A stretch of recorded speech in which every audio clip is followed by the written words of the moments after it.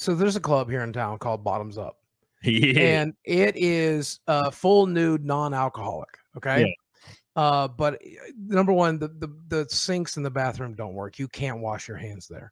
And they have not worked in 20 years. I know that because I've been going there every once in a while for across 20 years. Okay. Yeah. There's always 5 girls dancing. 1 is attractive. 2 are mid. 3 are ugly. And the 3 ugly ones are there to make the 2 mid girls look better. Okay. Yeah. But my favorite story, back in the day, I was shooting content to sell on the internet, mostly like R-rated stuff with a little bit of X, but nothing like, it was just shooting photos, right? Swimsuit photos, bare photos, a little bit of, touching themselves photos. But it was really hard to sell this stuff even back then. We're talking like 99. So I would go to these clubs to meet the girls, pass out my card. Hey, you want to make $100 an hour? Come back to my place, shoot them, spend $250 in content, sell for a couple grand, make good money. So there was one girl that was always at that club, and her stage name was Cricket. And she was always pregnant.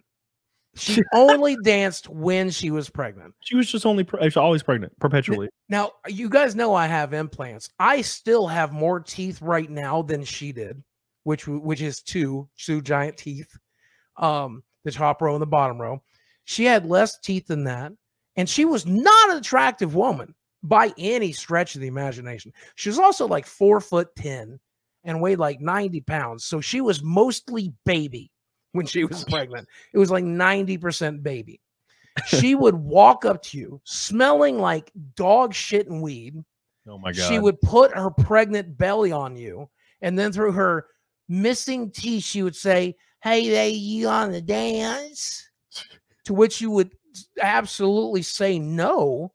And then she would not leave until you tipped her. Her entire bit was, I'm sure there's guys that were into that for whatever reason.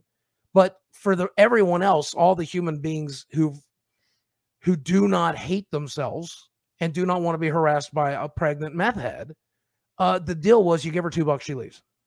You have to give her $2 and she'll leave you alone. $2 is not bad. She'll come back a couple hours later.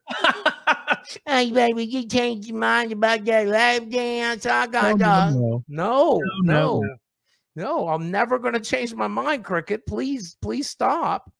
Hey, you want to shoot me? I'm pregnant. I bet that sells. No, I absolutely do not want to take photos of your meth mouth while your unborn child is in there. That's not God. Yeah, dude.